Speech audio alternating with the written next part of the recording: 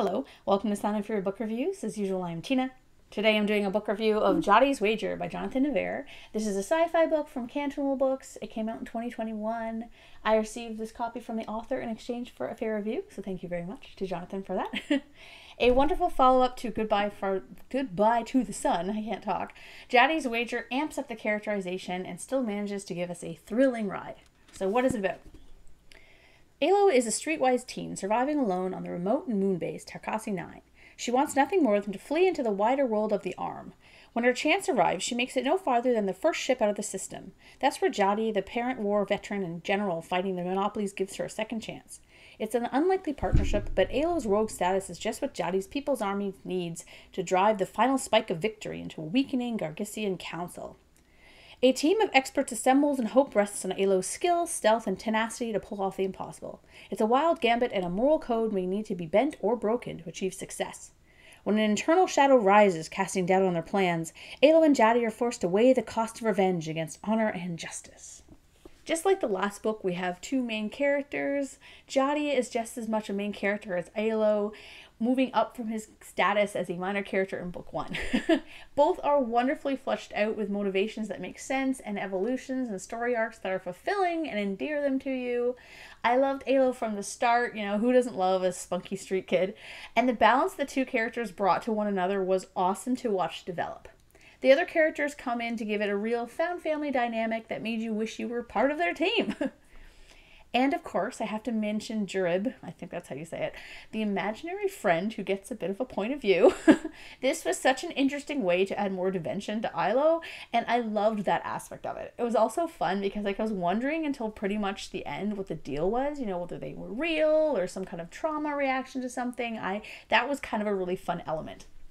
I also love the normalization of non-binarism, which was included in a way that was, in no way the character's main feature.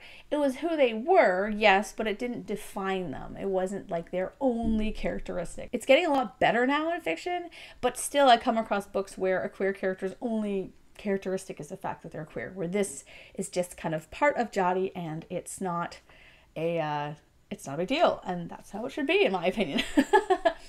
This book is far less bleak and sorrowful than the previous novel, which was a bit dark at times, and it has more wit and fun than kind of doom and gloom. It felt a bit closer to Stellar Instinct at time, which is Jonathan's sci-fi novel. You should check that out, as it features a heist aspect and a kidnapping and a rescuing. It's a lot of fun.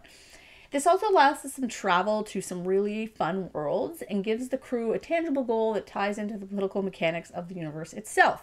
So the book is just like very well put together. Everything kind of fits together.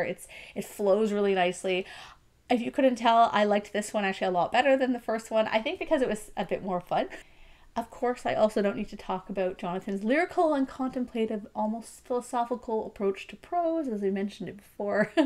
He does get a bit lofty at times, I will say, but I find this is a nice break from the sci-fi I read, which tends to kind of avoid that sort of thing. So if you want something a little bit more kind of contemplative or a bit more kind of thoughtful, you should check out this book. You can read this book as a standalone, kind of, because it's kind of like a prequel to the first one.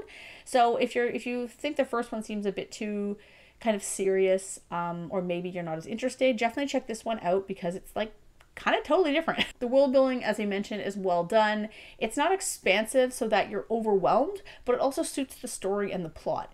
There's a great balance here and has some fun and unique aspects that I really enjoyed. I also really liked how this one dealt with the Trojan War, or the other one dealt with Antigone. What will the third one be, I wonder? I don't know yet. I'm going to be reviewing that one in October. It's on my shelf. That one's called No Song But Silence. So yeah, it'll be exciting to see kind of how this trilogy wraps up.